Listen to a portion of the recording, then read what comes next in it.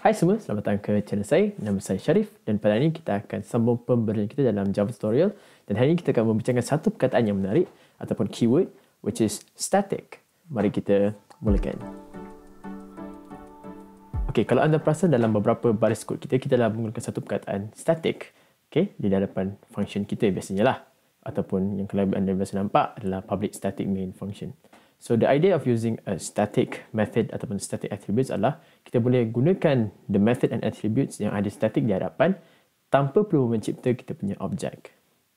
Tak faham kan? Tapi tak ada masalah. Kita akan tunjukkan dalam kod supaya anda nampak kegunaan static keyword.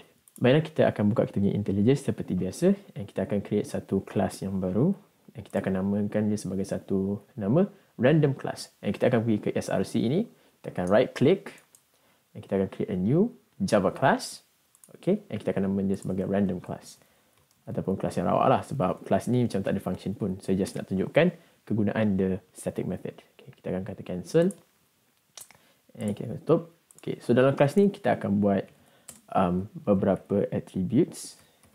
Okay, satu je kot. Okay, dan attributes ni kita akan letak ada nama, namanya adalah Syarif. Seterusnya kita akan buat satu constructor. Okay, dan constructor ni tidak perlu mendapatkan apa-apa parameter pun. Tak ada masalah. Biarkan dia kosong pun tak apa. Random class. Okay, biarkan dia kosong sahaja. Okay, and then kita akan create beberapa method kita lah. So method yang pertama, kita akan create a non-static method ataupun method yang tiada static di hadapan. So basically kita akan kata public void method 1. And dia tak akan ada apa-apa argument atau parameter. And kita akan just print out this is method, this is non-static method, non-static method, ataupun maksud lain adalah ini adalah bukan method yang static. Then kita akan create another one which is a static method. Okay, static method, and kita akan kata public static kat sini void method 2. Okay, and this one is the static method. And kita akan kata, since the outprint line, this is static method. Alright, so sekarang kita dah create the first method yang tiada static dan juga method yang ada static dekat depan, which is this one. Okay, so this is how we're going to write a static function atau static method. And kita juga boleh create a static attribute, or we can just put static in the front, static, and kita akan letak string lah kot, string nama 1, and kita akan nama dia sebagai Jamal.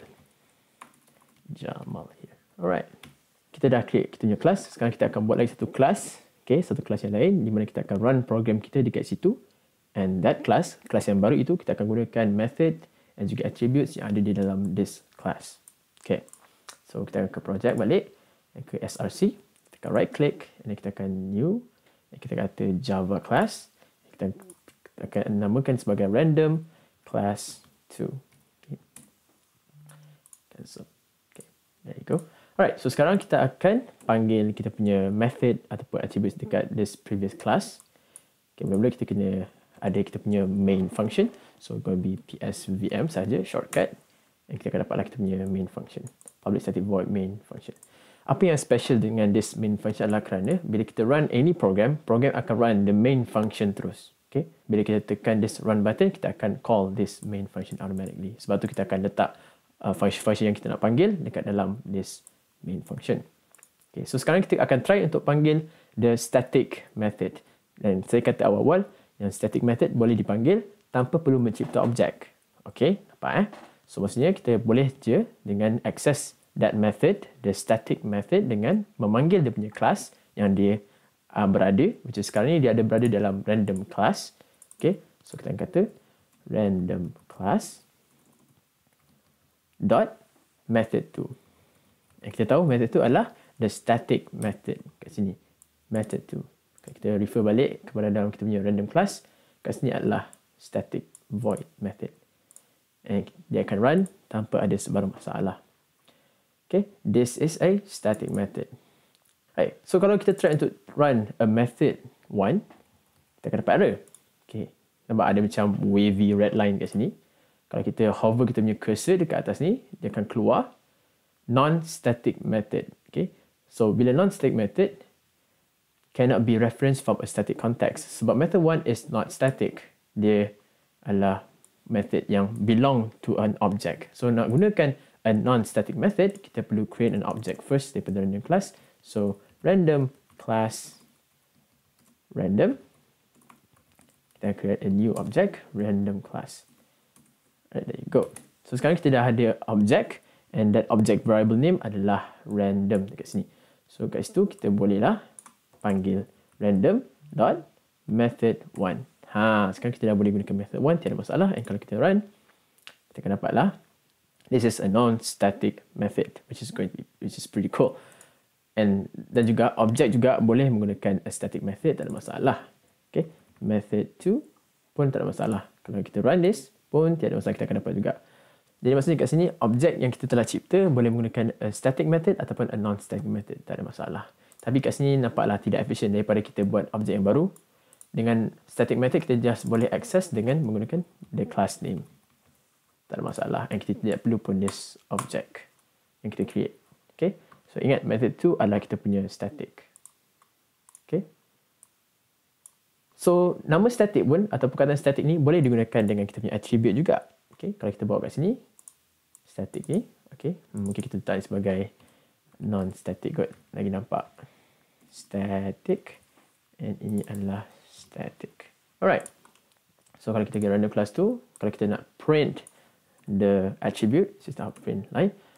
And kalau kita nak print the static punya attribute, random class dot nama 1. Okay. And kita tahu nama 1 adalah static. There you go. Static. And kalau nama, kita tak boleh access. Kerana kita perlu cipta objek dahulu baru kita boleh gunakan the nama attribute. So kita kena cipta random class random is equal to new random class. Okay. And then kalau kita ubah ni kepada kita punya objek punya nama variable random, and kita akan dapat, tak ada masalah. And kalau kita run, kita akan dapatlah the non-static attribute. Baiklah, itulah basically kegunaan static. Okay. Kalau anda perasan dalam kita punya math class, okay, ada banyak static methods. Ada yang absolute, async, copy sign, ada yang floor division, ada juga yang boleh gunakan log base 10, log base 2, ada juga max comparing two different values ataupun cari minimum between two values, and ada macam-macam.